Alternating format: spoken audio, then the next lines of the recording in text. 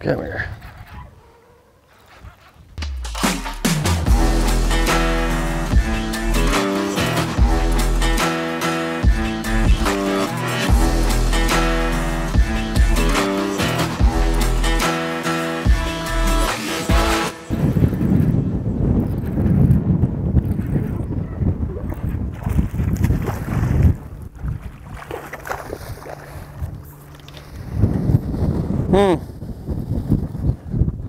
Just got to sneak it by them. They want something off the surface a little bit, something moving. You know, we get in water about 4 foot deep, and you can see this bullet weight here with the bobber stop. Golly, I pegged him.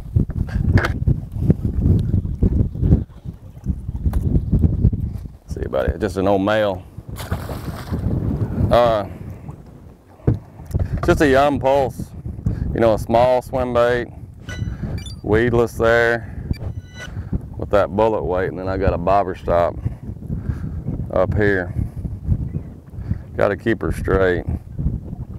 Yeah, I'm just winding it, you know, almost like you would a bladed jig or a spinnerbait. It's just the conditions, you know. I need something that I can kind of tick through the top of that grass, and there's a lot of people around fishing, and everybody I've seen, you know, is throwing bladed jig or top water or something like that. So I wanted something that I could get down there and just something different than what I see everybody else throwing. And you know, traditionally, like when I throw this bait at home, it's a shad color on a jig head, like a 3/4 ounce out deep, or you know, the back of a spinnerbait. But it also works real good just a weedless Texas rig, just winding it around. You don't have to do nothing, you just reel it. Let the tail do the work. The tail does everything. Just an old boot tail. And those swim baits rocking side to side, and that tail, you know, is doing the same thing.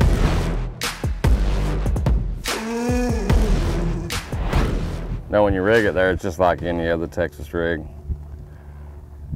You want to go right through the nose, just enough to make that bait right on the top of the hook. And in grass, you want to cover the knot so your little tags don't catch grass. See, I messed up on that one. I got it off center.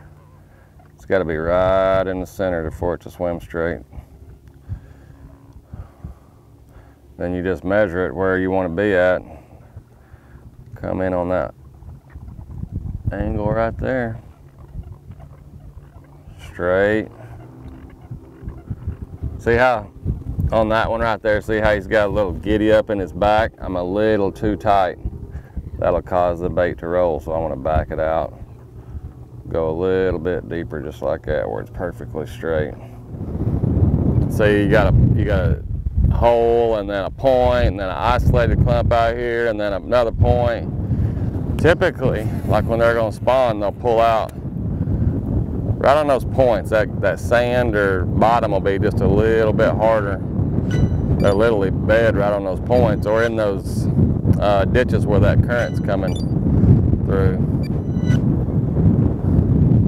I'm probably, you know, we're in about 4 foot. And I'm probably splitting the water. You know, I'm probably 2 foot deep. You know, I can go down through here, flipping those holes and stuff, and fish for the ones that's on bed.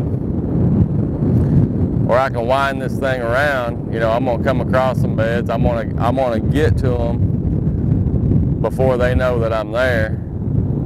And also, you got fry garters. You got pre-spawn. I mean, it's gonna catch all 3 stages.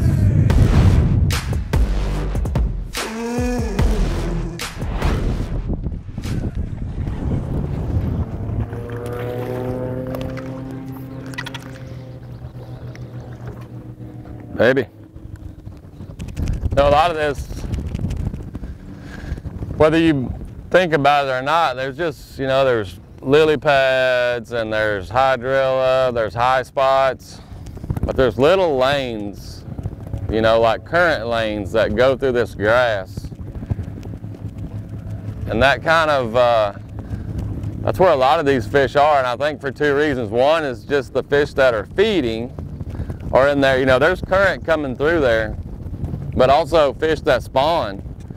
There's not a lot of current, but enough current that the water's moving, but it probably, since every day, you know, no matter which way the wind blows, there's water pulling through there. You can literally see the hydrilla, like out of these seams, it's standing straight up. You get in these seams like this right here, you can see that grass laid over. But also I think it keeps that bottom a little bit harder with the water moving through there. So I think the chances are probably more fish spawn in those little areas. This is a 7.4 heavy cover rod. It's kind of a medium, you know, what I would kind of call a medium rod. It's got some tip to it. And it just, again, it lets them get the bait. You know, I can literally, it's like catfishing. I can watch the end of my rod and you'll just see it. You know, they'll just cut the line.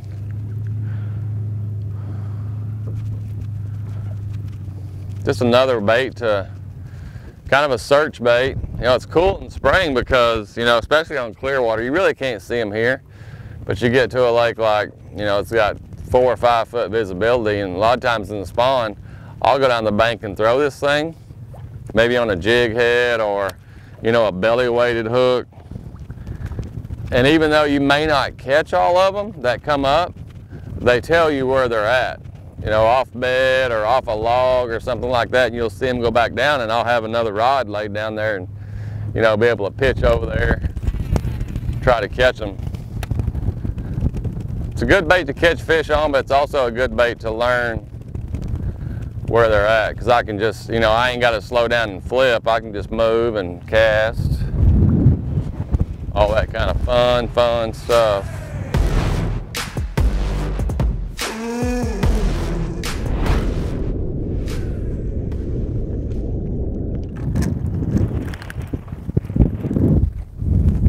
This is Buckfest. All these are little males. We're gonna come across one of them here in a little bit, and it's gonna pull back.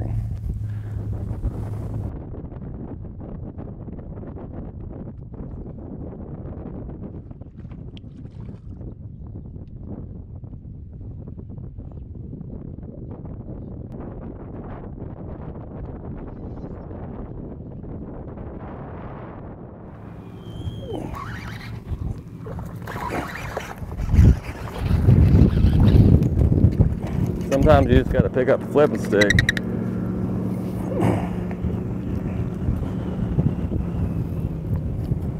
Choked it. So what's going on? And every little piece is something. Like you see all the open water like this. A lot of those fish are probably spawning, and they're staging in the edge of this grass. So we got both things. You know, we got both things going on. We can go through with swim bait, fish, come back through, fish the edges. You know, there's a group of fish in this area right here, and there's a lot of different ways to catch them. They don't all spawn at once.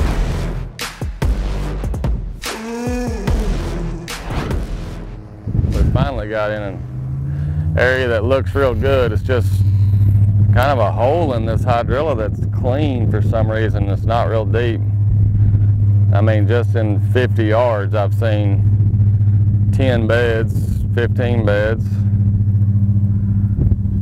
So, you know, there's fish that's probably using this, whether they're still here or gone or coming. You want to use a reel that's pretty quick, because you got to be able to catch up with them. And, you know, there's days that they hit it and turn. You got to be able to get them, keep them up out of that grass.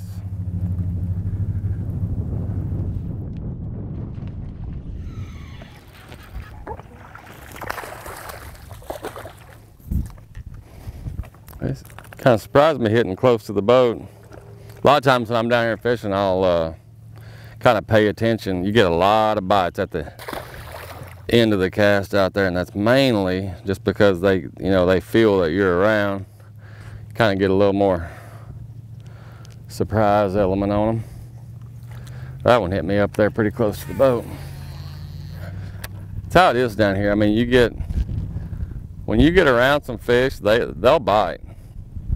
It's just getting around them. You know, it all looks the same, and it's 100% about bottom. Find the right bottom.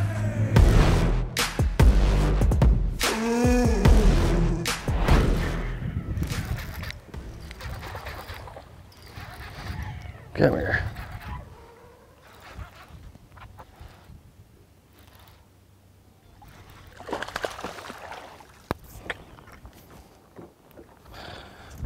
Right there in the top. Again, got him good. It's almost, You